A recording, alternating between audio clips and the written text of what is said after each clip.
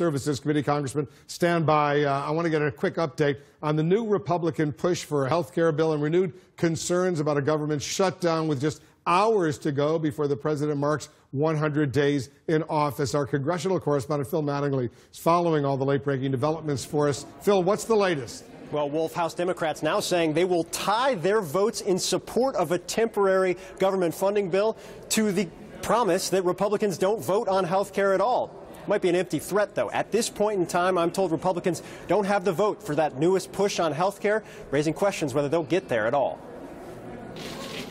Tonight, Republicans renewing their attempt to push through the health care repeal and replace they've long promised. We have a moral obligation to prevent people from getting hurt, to stop damage from being continued. Now, with the backing of the conservative House Freedom Caucus, who opposed the original health care bill that stalled just hours before heading to a vote. I think we're making very good progress. We're going to go when we have the votes. But that's the decision we'll make when we have it. I would argue that this is a bill that a moderate would more likely want to support. The change? A new amendment, negotiated by Freedom Caucus Chairman Mark Meadows and a member of the more moderate Tuesday group, Tom MacArthur. The amendment would let states apply for waivers that could weaken several key Obamacare insurance reforms, including the price protections in place for those with pre-existing conditions, what benefits insurers must cover in their policies, and the ban on allowing carriers to charge more based on a person's health background. My one and only goal in this has been to try to make this bill something that helps the health insurance market survive. But all eyes now are on the party's moderates, who are far from supporting the amendment, arguing it will leave even more people without coverage. It doesn't help the people I represent. One of the criticisms I had about the Affordable Care Act is it made insurance so expensive that people who had it didn't even use it because their premiums were high, their deductibles were high, their co-payments were high, and people with pre-existing conditions, you're right, we can't deny them coverage. Democrats are quickly seizing on that opposition. The new Trump Care will allow states to decide whether or not insurers have to cover Americans with pre-existing conditions. It's hard to come up with a crueler bill.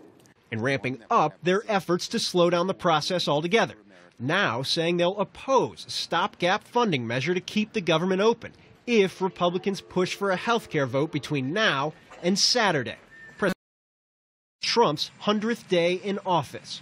What you see in the GOP haste to pass the bill and Trump trying to cram it down in the last 100 days, I think President Trump is really making fools of the members of Congress of his own party. But House Speaker Paul Ryan is pushing back, saying the blame for a potential government shutdown will fall squarely on Democrats. I'm confident we'll be able to pass a short-term extension, and I'd be kind of shocked that the Democrats would want to create a government shutdown because they have been dragging their feet. White House Press Secretary Sean Spicer echoing that criticism. The Democrats at the last minute have come in and thrown a lot of monkey wrenches into the ability for this to get done, despite the president doing everything that he can to show good faith to keep this going. So it's not just a question of they keep moving the goalpost.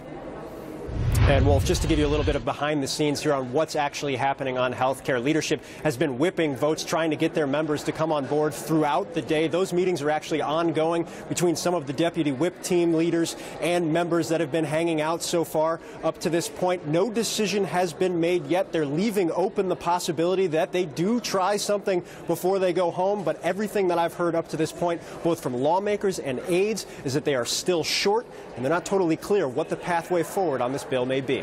Wolf? All right, Phil, thank you. Phil Mattingly with the very latest up on Capitol Hill. We're back with Democratic Congressman Adam Smith. Congressman, before we talk about the possibility of a government shutdown, I want to get your reaction to some breaking news we're following. Just now, the Secretary of State, Rex Tillerson, he revealed that China has informed the North Koreans, informed the United States, but has told the United States it has warned North Korea not to conduct another nuclear test, or China would impose sanctions against North Korea. Your reaction? Well, I think it's a positive step if China is willing to step up and do that.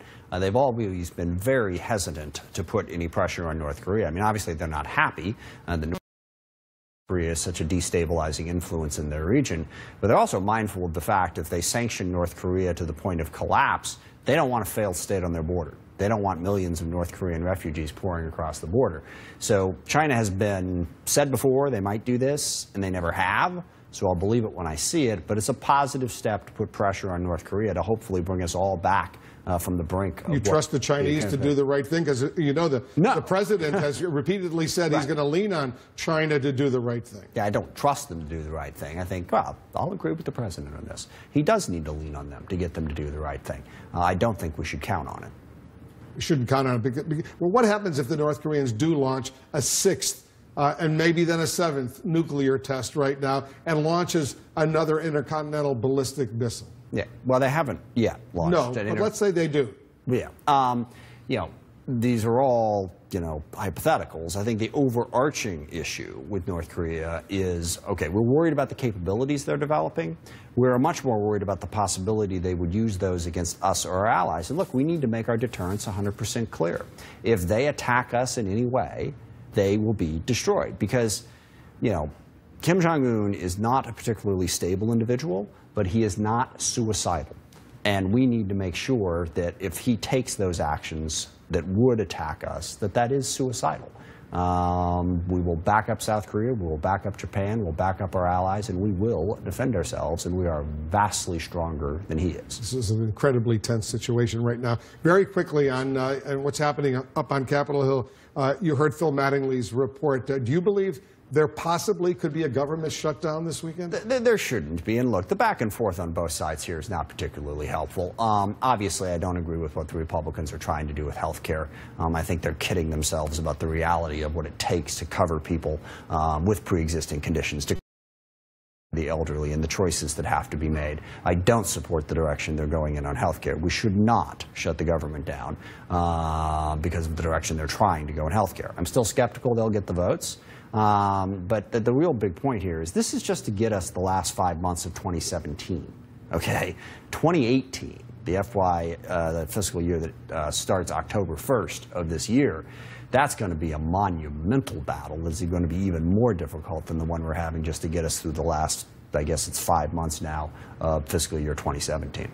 Well, let's say Phil Mattingly didn't think this was going to happen, our congressional correspondent, but let's say the Republicans managed to get 216 votes on repeal and replace over the next 48 hours or so in the House of Representatives. You've heard your Democratic leaders say they will then vote against any funding and there will be a government shutdown. Yeah, I disagree with my Democratic leaders on that. I don't think that is the position that we should take. You know, we should do everything we can to stop the Republican health care bill, and we should also be mindful of the fact that just because they pass it in the House, the Senate has said they don't like this bill at all. It isn't going to become law. So no, I don't think we should shut the government down over that.